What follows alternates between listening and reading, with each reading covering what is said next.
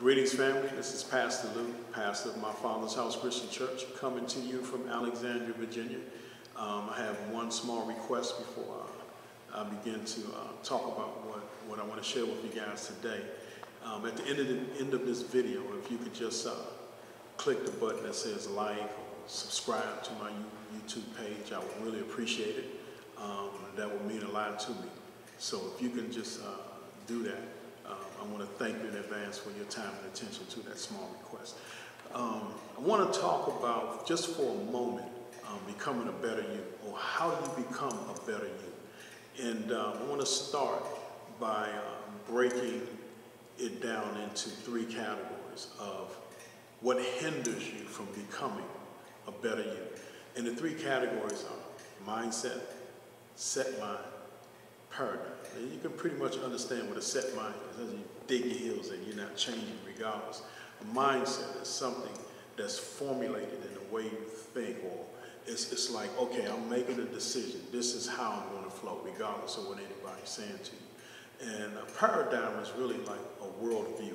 You've adopted how the world sees, or how the world should, or how you should operate according to what the world has established, the world standards.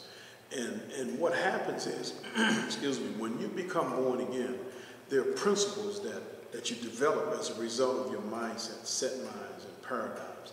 Those principles are developed while you're in the world before you become born again. And what happens is you bring those principles over into the kingdom. In the Bible, it says this: be transformed by the renewing of your mind. So the Bible is letting us know, in order to become a better you, there's some thinking that has to change.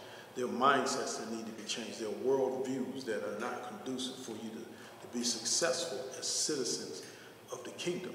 So the Bible also says, that when you become born again, it says, behold, old things have passed away.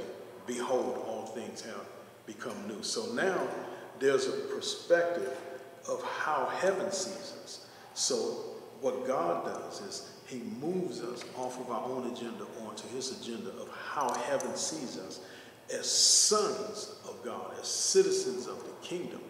But there's still these principles that are operating in our life that will hinder us from being who God called us to be and how heaven sees us. For example, you might have this principle of loyalty, or this principle of friendship that's not conducive for you to be effective in cultivating and developing relationships in the kingdom, or as citizens of the kingdom. Some of us have these principles where, once you offend me, that's it. Or if you say something wrong to me, that's it. I'm cutting you off. Well, the Bible talks about forgiving your brother up to 70 times 7.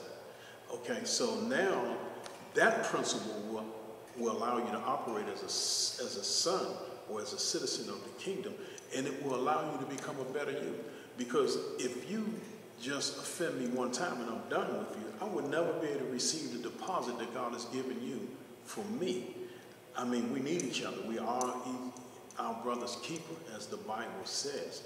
So if I'm one of those people that's walking around fragile in my emotions all the time because of a certain mindset that I'm operating in, I could never cultivate a relationship with certain people. So you could speak into my life, or someone else could speak into my life, or a gift could impact my life. But because of my mindset, or because I have a set mind or a worldview concerning people or certain issues or circumstances, it's not going to allow me to become a better me. Amen. God bless you. See you next time.